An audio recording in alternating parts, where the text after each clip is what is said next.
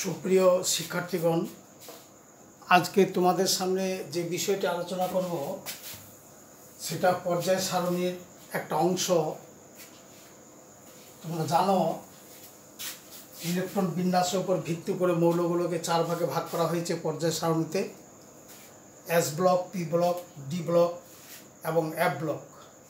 এর আগে আমি এস ব্লক মৌলের 13টি মৌলের বিস্তারিত ইলেকট্রন বিন্যাস হতে আরম্ভ করে তাদের মোটামুটি একটা ধারণা দেওয়া হয়েছে।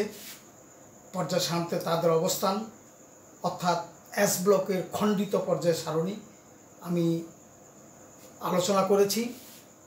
আজকে আলোচনা করব পি ব্লক মৌলের পর্যায় সারণীতে তাদের অবস্থান এবং সংক্ষিপ্ত আকারে তাদের ইলেকট্রন বিন্যাস কিভাবে করা যাবে সে সম্পর্কে আমি আলোচনা করব। তো পি ব্লক মৌলগুলো প্রধানত যে গ্রুপগুলোতে আছে, পি ব্লক মৌলগুলোর গ্রুপগুলোর নাম হইল যথাক্রমে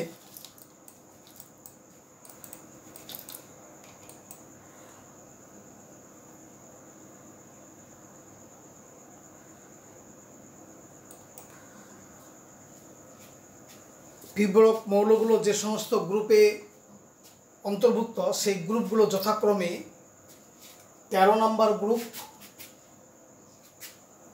14, 15, 16, 17 এবং 18 নম্বর গ্রুপের অন্তর্ভুক্ত। অর্থাৎ এই 6টা গ্রুপের মধ্যে পি ব্লক মৌলগুলো আছে, তাদের গ্রুপগুলো হলো 13 থেকে 18 পর্যন্ত। এখন এই গ্রুপে যে মৌলগুলো বসবাস করে সে মৌলগুলো হলো 13 নম্বর গ্রুপে বোরন, অ্যালুমিনিয়াম, গ্যালিয়াম, ইন্ডিয়াম এবং থোরিয়াম। আর 14 নম্বর গ্রুপে হলো কার্বন, সিলিকন, জার্মানিয়াম, টিন এবং পিবি বা প্লাম্বাম বা লেড। 15 নম্বর গ্রুপের মৌল হলো নাইট্রোজেন, ফসফরাস, আর্সেনিক, অ্যান্টিমনি এবং বিসমাথ। 16 নম্বর গ্রুপে অক্সিজেন, সালফার,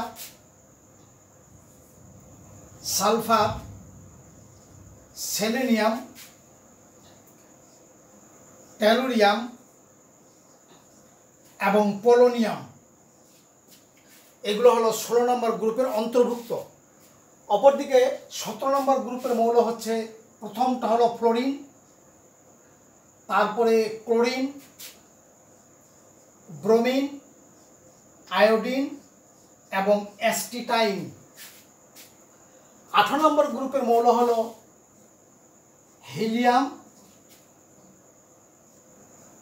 নিয়ন, আর্গন, ক্রিপ্টন, জ্যানন এবং রেডন। এই 31টা মৌলকে পি ব্লক মৌল হিসাবে আখ্যায়িত করা হয়। এদের ইলেকট্রন বিন্যাস হইল 13 নম্বরে P1, এখানে পিতে ইলেকট্রন প্রবেশ করে, তারপরে এটা হবে বহিস্থ কক্ষপথে P2, P3, P4, P5 এবং হিলিয়াম ব্যতীত P6। হিলিয়ামের গঠন হলে 1s2, এটা ব্যতিক্রম। তাহলে তাদের বহিস্থ কক্ষপথের ইলেকট্রনটা পর্যায়ক্রমে যখন পিতে প্রবেশ করে তখন এই মৌলকে বলা হয় পি ব্লক মৌল। এখন 13 নম্বর গ্রুপের মৌলগুলোর বহিস্থ কক্ষপথে 3টা ইলেকট্রন, তাহলে এখানে দেখানো হলো একটা, তাহলে আরও দুটো আছে, সেটা হলো S2 এবং কোন পর্যায়ের, তাহলে n পর্যায়ের, n হলো ওটা পরে আসতেছি, তাহলে হলো এটা NS2 NP2 NS2 NP3, n হলো যথাক্রমে পর্যায় সংখ্যা, তাহলে এটাও হবে NS2 NP4 NS2 NP5, অনুরূপভাবে NS2 NP6। তাহলে দেখা যাচ্ছে যে 13 নম্বর গ্রুপের মৌলগুলো বৈশিষ্ট্য হলো তার বহিস্থ কক্ষপথে 3টি ইলেকট্রন, এসে 2টো, পিতে 1টা, অনুরূপভাবে এটার 4টা, 5টা, 6টা বহিস্থ কক্ষপথে, 7টা এবং 8টা হিলিয়াম ছাড়া। এখন এভাবে আমরা পি ব্লক মৌলগুলোর তাদের সংকেত সহ তাদের অবস্থানটা জানলাম। এখন ইলেকট্রন বিন্যাসের দিক দিয়ে যদি আমরা চিন্তা করি, আমরা যদি নিষ্ক্রিয় গ্যাসের শুধু পারমাণবিক সংখ্যাগুলো যদি মনে রাখি, সেগুলো হিলিয়াম 2 নম্বর 2 10 পারমাণবিক সংখ্যা, ব্যবধান হচ্ছে 8 18 এবং এর মধ্যে ব্যবধান হলো 18, দ্যাট ইজ 36, এর মধ্যে ব্যবধান 18 54, এর মধ্যে ব্যবধান হলো 32 অর্থাৎ 86। তাহলে আমরা নিষ্ক্রিয় গ্যাসের পারমাণবিক সংখ্যাগুলো আমরা মনে রাখলাম। এখন আমরা নিষ্ক্রিয় গ্যাসের ইলেকট্রন বিন্যাসটা করব সর্বপ্রথমে। তাহলে এটা যেহেতু 1s2, তাহলে বোঝা যাচ্ছে সামনের সংখ্যাটা পর্যায় সংখ্যা, তাহলে ওটা 1 নম্বর পর্যায়, তাহলে অবশ্যই এটা হবে 2 নম্বর পর্যায়। আমরা হিলিয়ামকে দেখলাম 1 নম্বর পর্যায়ে, তাহলে এটা অবশ্যই 2 নম্বর পর্যায়ে, এটা 3 নম্বর পর্যায়ের, অনুরূপভাবে এটা 4 5 এবং 6 নম্বর পর্যায়ের মৌল। অর্থাৎ boron, carbon, nitrogen, oxygen, fluorine এবং নিয়ন 2 নম্বর পর্যায়ভুক্ত, aluminium, silicon, phosphorus, sulphur, chlorine এবং আর্গন 3 নম্বর পর্যায়ের মৌল। 4 নম্বর পর্যায়ের মৌল হলো gallium, germanium, arsenic, selenium, bromine এবং ক্রিপ্টন। 5 নম্বর হলো indium, tin, sternum, antimony, tellurium, iodine এবং জেনন। 6 নম্বর হলো থোরিয়াম, লেড, বিসমাথ, পোলোনিয়াম, অ্যাস্টিটাইন এবং রেডন। এখন বোরন, তাহলে অবশ্যই এটা 2 নম্বর হইলে এবং 1 নম্বর পর্যায়ের মৌল, তাহলে বোরন এখানে এর পারমাণবিক সংখ্যা 5, শুধু এটুকু মনে রাখলাম 5, এর পারমাণবিক সংখ্যা শুধু বোরনের আমরা মনে রাখলাম 5, তাহলে 5-এর সঙ্গে 8 যদি যোগ করি, যেহেতু ব্যবধান 8, তাহলে এটা হলো 13, অনুরূপভাবে এটা হলো 31, 49 এবং 81, যেহেতু এর ব্যবধান 32, তাহলে ব্যবধান 8 8 18 18 32। তাহলে আমরা এখানে বসাবো এখন 6 7 8 9 এবং 10 মিলে গেল, তাহলে এটা 13 14 15 16 17 এবং 18, অনুরূপভাবে 31 32 33 34 35 36 50 51 52 53 ও 54, অনুরূপভাবে 82 83 84, 85 and 86। আবার এদিক দিয়ে আমরা চিন্তা করি ব্যবধান 8, 18, 18, 32। আমরা যদি এটারে শুধু মনে রাখি তাহলে 8, 18, 18, 32, অর্থাৎ ব্যবধানগুলো হচ্ছে 8, 18, 18, 32, অর্থাৎ এই ব্যবধানগুলো পাইলাম। এখন আমরা ইলেকট্রন বিন্যাসটা দেখব। ইলেকট্রন বিন্যাস আমরা নিয়নের যদি বিন্যাস করি, যেহেতু এটা 2 নম্বর পর্যায়ের মৌল, তাহলে 2s2 2p6। অনুরূপভাবে তাহলে অবশ্যই এখানে 8, আরও 2টি ইলেকট্রন দরকার, তাহলে অবশ্যই তার আগে আছে হিলিয়ামের গঠন। বারবার না লিখে আমরা হিলিয়ামের গঠন একবার লিখেছি।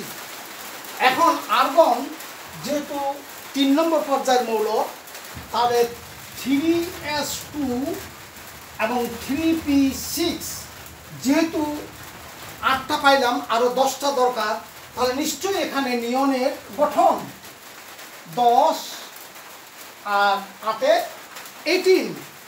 অনুরূপভাবে ক্রিপ্টন যেহেতু 4 নম্বর পর্যায়ের মৌল, তাহলে 4s2 4p6, যেহেতু এর ব্যবধান 18, অতএব 3d10 এবং তার আগে আর্গন 18, অর্থাৎ 18 + 18 36। অনুরূপভাবে জ্যানন পঞ্চম, তাহলে 5s2 5p6, তাহলে এখানে 3d হইলে 4d10। এখন এর মধ্যে ব্যবধান 18 পাইলাম, তাহলে অবশ্যই এখানে ক্রিপ্টন 36-এর পরে 18 54। এখন রেডন যেহেতু 6 নম্বর পর্যায়ের মৌল, 6s2 6p6 এবং 5d10। এখন যেহেতু এর মধ্যে ব্যবধান 32, অতএব 4f14 6s2 6p6 এবং জ্যাননের পরে অবস্থান, তাহলে 54 + 32 = 86। এখন তাহলে আমরা প্রত্যেকটি মৌলের ইলেকট্রন বিন্যাস তাহলে বরণের হবে, যেহেতু n এর মান এখানে 2, n এর মান এখানে 3, তাহলে 2s2 2p1। তাহলে এখানে 3টা, আগে আরও ইলেকট্রন 2টি দরকার, তাহলে অবশ্যই তার আগে 2টি হলে হিলিয়ামের গঠন অবশ্যই আছে, তাহলে হিলিয়াম 2 আর এখানে 3 5। অনুরূপভাবে অ্যালুমিনিয়াম 3 নম্বর পর্যায় মৌল, 3s2 3p1। 13-র মধ্যে 3 চলে গেলে 10, তাহলে অবশ্যই এখানে নিয়নের গঠন আছে, নিয়ন 10। অনুরূপভাবে এখানে 4 নম্বর পর্যায়ের মৌল, তাহলে এটা হচ্ছে 4s2 4p1। এখন এদিকে আছে 3d10 এবং এই 18টা পরে এখানে হচ্ছে আর্গন 18, অর্থাৎ আর্গন 18 + 20, 18 + 10 28 and 3 31। এখন অনুরূপভাবে এটা 5s2 5p1 এবং এখানে হচ্ছে যেহেতুটা 3d, তাহলে 4d10। এখন এরপরে আর্গনের পরে এখানে ক্রিপ্টন 36 + 10 + 2 and +1 = 49। অনুরূপভাবে 6s2 6p1। এখন এরপরে যেহেতু তাহলে 5d10 এবং 4f14, এরপরে হচ্ছে জ্যানন 54। তাহলে 54 + 14 + 10 + 3 = 81। অনুরূপভাবে আমরা এখানে তাহলে লিখতে পারবো হিলিয়ামের গঠন, অতঃপর 2s2 2p2 হিলিয়ামের গঠন, অতঃপর এবং এটাও তাই হিলিয়ামের গঠন এবং 2s2 2p3। অনুরূপভাবে হিলিয়ামের গঠন 2s2 2p4 8 2p4 6 এখানে 6 আর 2 8। অনুরূপভাবে হিলিয়ামের গঠন 2s2 2p5। অনুরূপভাবে এখানে 3 নম্বর 3s2 3p2 নিয়নের গঠন। অতঃপর এটা 3s2 3p3 এবং নিয়নের গঠন 10 প্লাস 5 15। অনুরূপভাবে এখানে হলো 3s2 3p4 এবং নিয়ন 10। অনুরূপভাবে নিয়ন 10 3s2 3p5। অনুরূপভাবে গ্যালিনিয়ামের যেহেতু 4s2 4p2 এবং তার আগে 3d10 এবং আর্গনের গঠন 18। অনুরূপভাবে এখানে আর্গনের গঠন। অতঃপর 3d10 4s2 4p2 4p3 5। অনুরূপভাবে এখানে আর্গনের গঠন হলো 3d10 4 যেহেতু 4s2 4p4। অনুরূপভাবে আর্গনের গঠন 3d10 4s2 4p5। অনুরূপভাবে এটার গঠন 5s2 5p2 এবং 4d10 এবং ক্রিপ্টনের গঠন। অনুরূপভাবে 4d10 5s2 5p2। অনুরূপভাবে 4d10 5s2 5p3। অনুরূপভাবে 4d10 5s2 5p4 এবং 3 5 6 7।